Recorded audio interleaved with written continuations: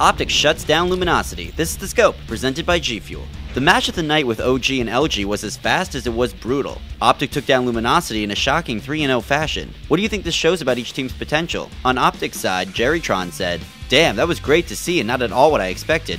I always knew Methods was an S&D god, which I think OpTic definitely needed, but I never had any idea he played Respawn well." Meanwhile, Formal fan Lethal Sacrifice tweeted, "LG got rocked today, but Formal hasn't been the same all year. If he can find his old form, then this rivalry would be scary. It's only just beginning, people." The Rise Nation E United matchup was interesting as well. E United came back from 0-2 to reverse sweep Rise, giving the team their first loss in Stage 2. Clayster went full Clayster with the hype, leading to the scream heard around the world.